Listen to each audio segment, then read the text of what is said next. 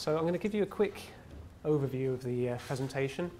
We're starting off with the overall Grand Challenge research justifications, what are the challenges we're looking at, how the Grand Challenge is structured.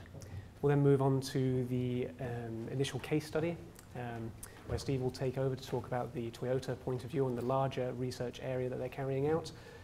And then we'll go into the Loughborough area, how we're involved with the Toyota larger project, and talk about the initial results we've had from this case study and how we're intending to progress in the future.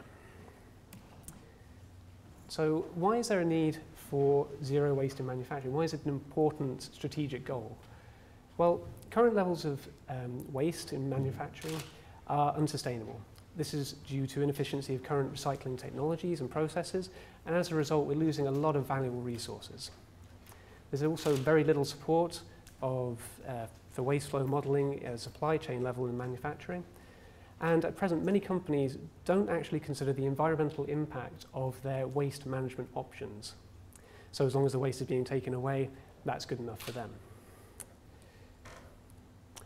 The Grand Challenge, Zero Waste in Manufacturing, has been split down into 3 sub-areas. This is technology, modelling and management. For the technology side of things, we're looking to develop new recycling technologies to improve recycling and the recyclate quality to increase value recovery. For the modelling side of things, we're creating novel methods for modelling and visualising waste across a manufacturing supply chain. And for the management side of things, we're investigating and generating simplistic tools and methods for assessment, for environmental assessment, of the various waste management options that companies are using. This particular presentation is concentrating on the technology sub-project, on the Toyota case study for semi-automated robotic disassembly for ELV components for extraction of critical materials. I'll just hand you over to Steve now to give you the Toyota point of view from this project. So good afternoon, ladies and gentlemen. As Michael said, we're just going to take you through the reasons why we wanted to embark on this project. As you'll be aware, Toyota was one of the prime movers of hybrid technology into the vehicle market, and the market share of those hybrid vehicles has been steadily increasing over the last 15 years. And now we are actually producing 13 different hybrid models for our market. These vehicles are a little bit of a paradox. We're trying to make them more environmentally friendly, but actually in doing so we have to use materials which are not so common, so-called rare earth materials and other critical raw materials which are specified by the European Union.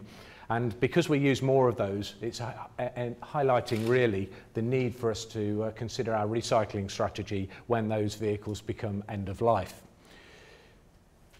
And we had a particular opportunity in this area to really test out the latest technology and what sort of performance can we actually achieve against the end-of-life vehicle directive, but also against our own challenging targets, when we had an opportunity to scrap a number of vehicles which were prototype vehicles and needed to be scrapped off because of the law within Europe.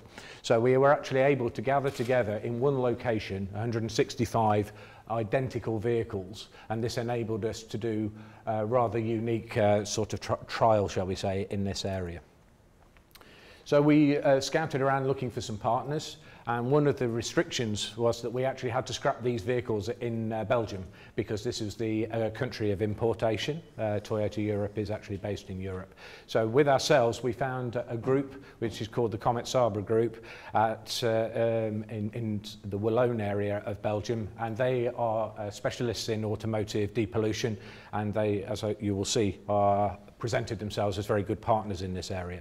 We also combined with Umicore, a company that you may be familiar with, but they are large-scale precious metal recyclers, again based in Belgium. And through the centre we were able to gladly offer the opportunity for Loughborough to join in with one of these areas. So what we were trying to find from our own perspective was to understand the different ways in which we can actually dismantle a car. So we wanted really to make a comparative study between 3 particular methods. So the 3 approaches are listed there. The first approach is to just take the car and depollute it in the normal way according to the law, but then to drop it into a shredder and then use post-shredder technology to try and separate out the materials so that they can be recycled. The second approach was to do a bit of pre-dismantling. What I mean by that is actually to select certain components and separate those from the mainstream of the vehicle. This would hopefully concentrate those materials that we were after, but actually both streams would go through individual shredder streams. So the vehicle would go through the normal shredder stream, but maybe the electronic components, for example, would go through a much smaller shredder process to try and extract those materials.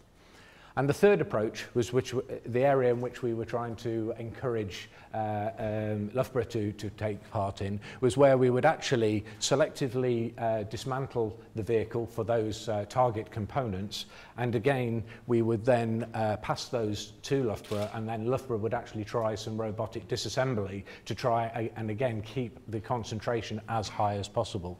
So you can see on the right-hand side, as we go down the page, actually the potential for keeping the quality of the material, the highest concentration of those target materials, is gained as we go down the list. But increasingly, as we go down that list, of course, more labour goes in there and more processing as well. This is a typical type of shredding activity that you would see, and our partners, Comet Sabra Group, were able to do all of the three stages, as you can see there. The first stage was done by their subsidiary called Resicar, where we actually take the vehicle, secure it from a safety point of view, discharge the battery, etc., depollute the vehicle. That means taking oils and fluids out of the vehicle to comply with the law. And then we did an additional step there where we might separate certain materials. So, for example, hybrid batteries, they went to Umicore for treatment. Fluids and catalysts, they go for standard procedures for disposal and recycling. And then the third step was the unique portion where we targeted certain components within the car. Where we've got the word ECU there, we mean electronic control units. So these are devices with high concentration of electronic items. The transaxles and the hybrid components have the magnets in, which have some of the rare earth materials, and certain plastics we were going to take out as well. Then Comet Sabra would put them through the normal shredding procedure, and then Comet Treatments, which is their post-shredder technology, as PST as it says there, was able to eliminate certain metals from that treatment and separate those out. Plastics could be separated out, and also some mineral sections which could go into things like road construction, etc. Two areas where they were able to actually try and push technology forward as well is a project that they've got called, it's a pilot plant called Phoenix. Phoenix is actually using some of the organic materials and making a reusable or renewable fuel from that, and actually they're using that to generate electricity which drives the shredder. And then they've got another university project in Liège where they're working to do some biological treatment to actually extract rare earth and precious metals. So these were the results that we were able to get from the normal shredding process, and you can see here, if you're familiar with the end of life requirements for vehicles right now, we have to achieve over 95%, and you can see that between energy and recycling, we're well within that. So we can demonstrate that today we are, with today's technologies, able to recycle at an economic, in an economic way over 95% of the vehicle. This graph here is just some theoretical results, so please don't read into them too much, because the system, the evaluation has changed over the time. But we evaluated the various different types of electronic control units that are within the car. As many people have said, there's more computing power now within a car than there was within the first moonshot. And there are many computers, and they're distributed all over the vehicle. So what we wanted to do was identify actually which were the ones that we should go for. And you could see there that on the left-hand side, there was two that really stuck out that we wanted to try and obtain those parts, which is the driving support and the air conditioning unit. Those were going to give us what we believed were to be the greatest value. And this research is still ongoing because actually by going through this process with the various partners, we've been able to identify where we can find additional value. So this is really adding to our knowledge of how to recycle cars. And I'll hand it back over to you, Michael. Okay, thank you, Steve. So, how does Loughborough fit into all of this? As Steve said, we take over onto the third approach of the larger Toyota project. Now, with this, we're aiming to use new technologies and developing new methodologies, i.e. using robotic techniques. As you can see here, we have some lovely photos on the left-hand side of our robot in the lab, where I will hopefully show you a nice video of this in the coming slides. The approach we took for using the robot was if the valuable components from the vehicle have been taken out, we can try and concentrate the valuable critical materials within these components by removing them. We can do this with the robot. We approach this in a three-stage step. So you might notice three seem to play a large part of this process. The first stage with the robot, which doesn't actually involve the robot, was a manual, non-destructive disassembly of all the components involved. This was to identify the various levels of dismantling required, the times to dismantle, the construction of the actual component, and what material content it actually had. The second stage was using the robots to semi-automatically destroy or destructively disassemble the components and to develop and implement the full automatic processes. This was all based on the first stage information. So we obviously needed to know how the component was constructed before we could take it apart with the robot. The third stage was to use to validate the actual processes from the second step and then check the repeatability and make sure we could try and improve and optimize these processes. I'm now going to take you through each of these steps in a bit more detail and show you some of the components again in a bit more detail. Now the first step, again as I said, was to deduce the material content and manner of construction of the automotive part. So on the left-hand side, although it's not very clear, we have the 9 parts we were dismantling. From these, we decided to take, well, from information we gained from Toyota, we had a key area of elements we wanted to look at, mostly gold, silvers, aluminiums, as well as coppers and some rare earth material.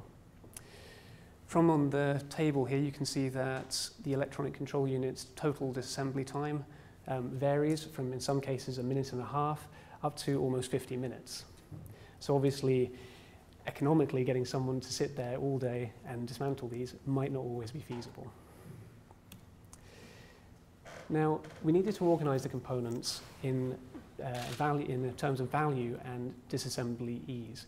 So as you can see here, we have a chart ranging the components from complex high value to simple low value.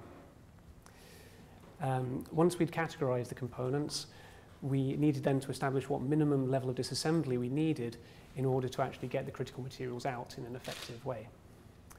As you can see on the left-hand side, we have a full picture of the GPS system. As you can see, it's quite a complicated piece of technology with a lot of different components, with the PCB boards, the printed circuit boards being where the critical materials are located, typically being in the center of this component. So as you can imagine, trying to robotically disassemble this was not an easy task. So from the first stage information, we developed our secondary stage robotic programs. This was all to liberate the printed circuit boards, or the majority of the printed circuit boards, from the components. This typically meant trialing each component individually, fixturing it to the robotic dismantling table, as we can see on the first picture there on the left, the components strapped down with a number of clamps, and then carrying out various processes, in this case using a circular saw, to cut out various parts and then hopefully extract the critical materials. The robot can use, like I say, a circular saw. It also has a milling tool, as well as a finger gripper and a vacuum gripper. So based on these successful tests, we then tried to develop fully automated systems, programs. This allowed us to test out all the individual programs we've written before and make sure they actually all work in sequence. So here we have an example of a component that's gone through this process. In this first image here on the arrow on the left-hand side, the component's been cut down the side. The black top lid has then been removed to reveal the PCB inside. These have then been removed separately using a vacuum gripper. And then lastly, the top piece of the white remaining component is removed to reveal again another circuit board underneath. Once this process was completed, we decided to reassess the fixture of the tool to see if we could make it any better at the time, and then reconsider the tool changes we carried out to actually achieve this program. So the results that we've got so far for this second stage are presented here on the right-hand side. These are unoptimized process times, and these are compared to the manual disassembly times. You might notice that components T03 and T07 there have been crossed out. As I mentioned before, there are quite a few challenges with robotic disassembly. For the T03 AC unit, the material this was made out of was just too tough for the pneumatic tools we employ with the robot. We found that the tool wear was just too much compared to how much material we were getting back. So we didn't unfortunately manage to carry out full robotic disassembly for this component. For T07, the window regulator, we found after manual disassembly that there was no printed circuit boards inside and that the rare earth material magnets inside couldn't actually be dismantled using a robot. As you can imagine, magnets, robots, it didn't quite work so well. And also, if you note down for the T08, the GPS system, we've actually got a time from manual disassembly of 47 minutes to 5 minutes automatic disassembly. Now, this isn't an entire dismantling procedure. Unfortunately, as I mentioned before, and as you saw, the GPS system is very complex. And trying to fixture this into having a single fixturing position that the robot could then attack this component from didn't allow us enough maneuverability to access all the PCBs inside. Therefore, we had to do a compromise and remove as much material as we could from the single fixtured position. As for the rest of the components, we had successful programs run. And as you can see, there's a range of different results, with some severely reducing the manual disassembly time.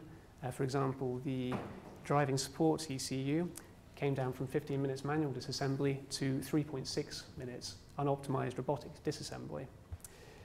However, there were some issues with the program, mostly involving tool changes, which takes time to move from one position to another, where the manual process is actually faster than the unoptimized robotic process. So for T06, you can see for the airbag ECU that it actually takes 2.5 minutes compared to the 1.5 minutes of manual disassembly. So moving on to the third stage, the validation and optimization stage. Based on the second stage results, we checked the repeatability. We ran each component 10 times and checked how many times the program ran successfully. Based on these 10 times, usually we got about 7 out of 10 good results compared to 3, not failures, but inconsistencies. Issues with fixturing was typically the cause, where the component hadn't been fixtured quite correctly onto the platform and had moved, which meant when the robot came into process the component, it didn't quite mill far enough down or cuts in slightly the wrong place.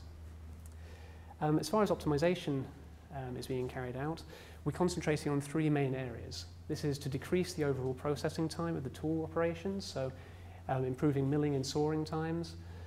We're trying to reduce the amount of tool changes during the operation, so rather than sawing first, then removing the component lid with a vacuum gripper, and then sawing again, we're seeing if we can do both sawing operations at the same time before doing any other processes. We're also looking to shorten any extraneous movements the robot's carrying out. So for our particular robot, as you can see hopefully on the top left-hand photo there, there's a lot of pipes that come off the tools and various other places on the robot. So as you can imagine, when this is moving around at breakneck speeds, the pipes occasionally would get caught up in the mechanism itself and break. So we have to have rather large clearance moves to make sure this doesn't happen when the full process is being carried out. Hopefully, as we go forward, we can eliminate these larger movements and refine it down so we get the minimum clearance needed. So now I'm going to show a short video. It's about a minute long, so it's not too bad. Hopefully it'll work. Of the robot processing a simple component using a couple of the robotic tools. That was not a good start. There you go. So I'll just talk you through as this robot's happily processing away here. It's initially picking up a milling tool to remove the various screws on the component. This particular component has 4 screws, and therefore we need 4 milling operations. As we can see here, it's not a particularly fast process. Due to the pneumatic nature of the tools, there's not a significant amount of torque behind the actual milling tool. Therefore, we have to go at a stepped process to make sure that the tool itself doesn't stop midway. As you saw there, there are 4 screws, but I didn't feel you needed to see all 4 at once. It's now replacing the tool and going to pick up the next tool to use for the next stage. This involves removing the lid from the component and then removing the circuit board inside and separating these out into individual waste streams.